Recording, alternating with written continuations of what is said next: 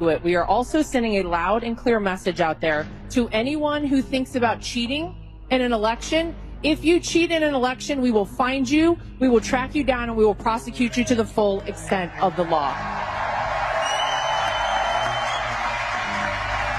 That was RNC co-chair Lara Trump threatening to prosecute anyone who commits election fraud. Just a few problems with that. First, she's not a prosecutor or a police officer, and her idea of election cheating is apparently when absentee ballots are counted after election day, or perhaps at all. Just another day at the dysfunctional RNC. Let's discuss. I'm Dave Arenberg, State Attorney for Palm Beach County, aka the Florida Lawman here on the Midas Touch Network. Thank you for all your views and your likes and your comments. I love reading them. And let's discuss the RNC, because when people talk about this election, they talk about the polls and it's Biden and Trump and age issues and immigration and so forth. But what they rarely talk about is the RNC versus the Democratic Party, where the Democrats have been raising lots of money. They have a good infrastructure in place. They've got competent people running the states and the National Party. And on the Republican side, they have dismantled the RNC, the National Party, and they've replaced career employees with hand-picked cronies who are loyal to Donald Trump, because that's what the party is. It's a party of one man. And the person who is the head of the party, although officially the title is co-chair, but the real head of the party is Lara Trump, Donald Trump's daughter-in-law. And she was picked because she's loyal. And she's going to demand loyalty from all the candidates around the country who expect to receive money from the RNC. The RNC is important because they control the biggest purse. And when you are a candidate running for U.S. Senate, for example, and you don't believe in the big lie, or perhaps you think that we should respect juries like the one in New York in the election interference trial, yeah, that can get you crossways with the head of the Republican Party. And we've seen that with Larry Hogan, and we'll get to that. But it's more to it than that. You see now Lara Trump out there talking about election fraud, and that's nothing new. We've seen that before. But actions don't match the rhetoric, because while they're out there saying, yes, it's about election fraud and cheating, we got to stop cheating, and at the same time, they're trying to now encourage people to apply for their mail-in ballots. So the cheating is undefined. It's a way to soften their policy shift. So for a while it was absentee ballots, mail-in ballots are they're rife with fraud. I mean, look what Donald Trump said when he was president. Mail-in ballots are a very dangerous thing. They're subject to massive fraud. And that continued even after the Iowa caucuses. He's still out there blasting election fraud in the form of absentee ballots. According to CNN, after being projected the winner of the Iowa caucuses in January, Trump had declared in his victory speech, "We have to get rid of mail-in ballots, because once you have mail-in ballots, you have crooked elections." And Trump, after becoming the presumptive nominee, said in an interview with Britain's GB News in March that anytime the mail is involved, you're going to have cheating. Well, that met the reality of the fact that, yeah, Democrats were running circles around them when it came to mail-in ballots. And mail-in ballots have been used for many years by the Republican Party to gain an edge over Democrats. Now it's shifted, it's switched around. And now you have Democrats having this advantage of absentee ballots because the leader of the Republican Party is out there saying that absentee ballots are corrupt. And so they all depend on election day voting, and election day voting is a risky proposition because you have weather issues, you have transportation issues, you have potential long lines, and you have people turn away from the polls tired of waiting in line, or the weather, or they have other things to do in their busy lives, and that's it. Too bad they didn't have access to a mail-in ballot. Well, Trump and Laura Trump, they're all now back on the same page of supporting mail-in ballots. So they're using this rhetoric of we're going to go after election fraud and cheating. At the same time, they're trying to distract from the fact that they have changed their policy entirely. And now they have something called Swamp the Vote. And this is their new initiative to encourage, yes, mail-in balloting. The new effort, dubbed Swamp the Vote USA, comes as Republican officials ramp up calls for their voter base to embrace early voting and vote-by-mail options ahead of November's election. The new initiative is part of Trump Force 47, which is sponsored by the Republican National Committee and is focused on turning out voters in battleground states. It marks a sharp reversal from Trump's repeated calls to end the practice of mail-in voting altogether and his discouragement of Republicans from voting any other way but at the polls on Election Day. I mean, you get whiplash by the back and forth. For mail-in voting, against mail-in voting, for it, against it, election fraud, well, but not if our people do it.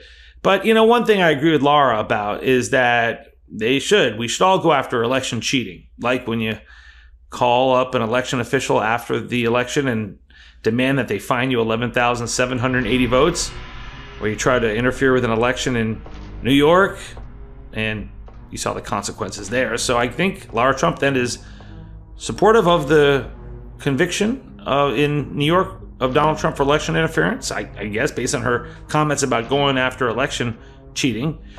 And then there's the DC election interference case, one around January 6th, the one that has been held up by the U.S. Supreme Court. I guess Laura Trump wants that one to go just as much as the rest of us do. I know Jack Smith and Judge Chutkan want it to go as well. So as far as Laura Trump, though, this is not where it ends. It's also in her attempt to demand complete loyalty. That includes loyalty from Senate candidates like Larry Hogan. Although Maryland is a blue state, Larry Hogan is a popular Republican governor who has been a maverick of sorts and is popular because, in part, he takes on Donald Trump. Well, he pushed back against Donald Trump's claim that this election interference trial was politically motivated. Regardless of the result, I urge all Americans to respect the verdict and the legal process. At this dangerously divided moment in our history, all leaders, regardless of party, must not pour fuel on the fire with more toxic partisanship. We must reaffirm what has made this nation great, the rule of law. This is what Laura Trump had to say on CNN. Does the Republican National Committee support Larry Hogan for Senate? Well, I'll tell you one thing. I don't support what he just said there. I think it's ridiculous. And I think anybody who's not speaking up in the face of really something that should never again have seen the light of day, a trial that would never have been brought against any other person aside from Donald Trump. But does the RNC support his bid? The respect of anyone. Well, he doesn't deserve the respect of anyone?